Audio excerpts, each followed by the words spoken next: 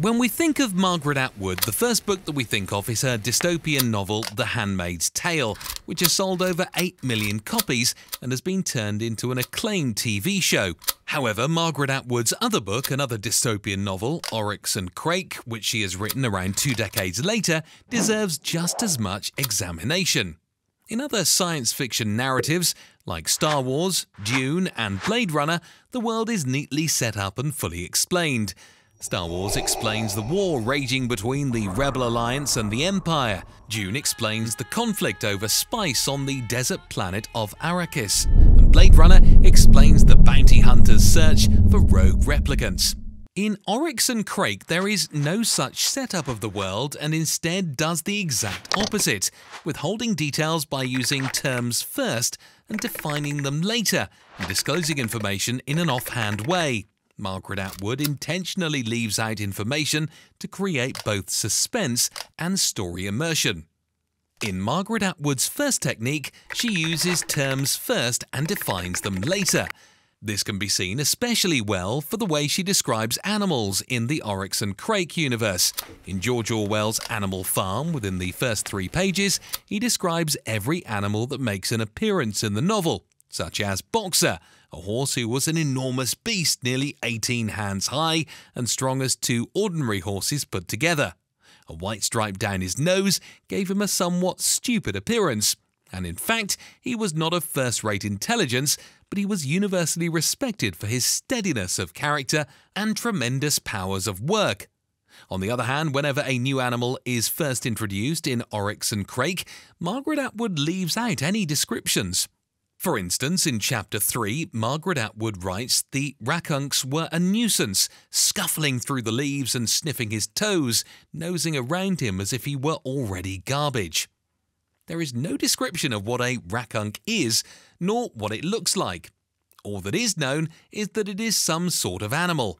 The next time rakunk is brought up is in the next chapter, where Margaret Atwood uses the word 4 more times, while completely evading any descriptors. It's finally on page 51, where she breaks up the description into 3 parts, with the first part saying that rakunks are spliced animals, the second part saying that they are black and white and have a fluffy tail, and the last part finally revealing that they come from the best traits of a raccoon and skunk, hence the name rakunk. This delaying of information is also utilised for all the other genetically modified animals in the book, like the pigoon, which was introduced on page 10 and defined on page 22, the bobkitten, which was introduced on page 42 and defined on page 164, and the wolvog, which was introduced on page 10 and defined on page 205. Margaret Atwood creates suspense by withholding descriptors of each animal, allowing readers to guess what they are through context clues.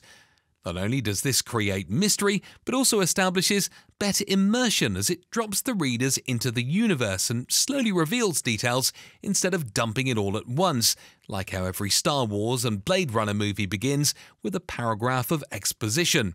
Rather than having to explain everything all in one section, sci-fi narratives can take inspiration from Oryx and Crake and tastefully disclose world-building information that is integrated into the story rather than unloading huge sections of text exposition.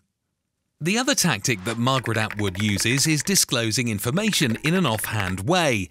In Oryx and Crake, the world is completely destroyed due to climate catastrophe. Rather than revealing it directly, Margaret Atwood chooses to disclose this disaster in very indirect ways. This can be exemplified when she drops details about global destruction in the description of something unrelated, specifically one of the characters gaining admission to an elite college where she writes, "He was snatched up at a high price by the Watson Crick Institute. Once a student there and your future was assured. It was like going to Harvard had been back before it was drowned." Through this, it is inferred that if Harvard is underwater, that means that all the other cities along the coastlines are also underwater and destroyed, without Margaret Atwood feeding the information to you. Even more subtly, Margaret Atwood points to this bleak reality through the food that the characters in Oryx and Crake eat. They eat soyo boy burgers instead of meat, and chocolate soy, mango soy, and roasted dandelion green tea soy instead of ice cream. From this, it can be concluded that the setting of Oryx and Crake is not the same as the current day climate. Basically, food products that are present today, like beef and dairy, are not readily available in this universe, most likely because they are products that come from cows, which are known to be extremely unsustainable. So, they are probably pretty much obsolete in this book. By withholding full descriptions and disclosing it instead in an offhand way, Margaret Atwood is able to let readers fill in the blanks themselves. This helps with immersion, as the focus is placed not on word building but on plot. Instead of having explanations about how the world came to be dystopian, Margaret Atwood simply drops the reader in immediately and lets them figure it out on their own as the story unfolds. In conclusion, Margaret Atwood withholds information through delaying descriptions of animals in Oryx and Crake, as well as purposely revealing climate catastrophe in a subtle manner. However, these are not all of the instances that Margaret Atwood chooses to withhold information in this novel, but is a technique that is widely used throughout the entirety of the book. By using these techniques, Margaret Atwood not only treats the readers intelligently by letting them connect the dots themselves, but also creates a stronger story overall. When intentionally done, hiding details never subtract from a story, but enhance it.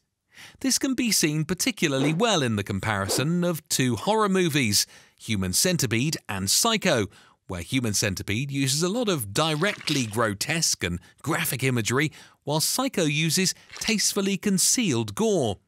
In the most iconic scene of the whole film, when Norman Bates murders Marion in the shower, barely any blood is shown. The only on-screen blood is when it is shown going down the drain, which lets the viewers fill in the blanks of the horror themselves. Like this scene from Psycho and Margaret Atwood's Oryx and Crake, writers across all genres, not just sci-fi and horror, can take inspiration from withholding information and practice the philosophy of less is more.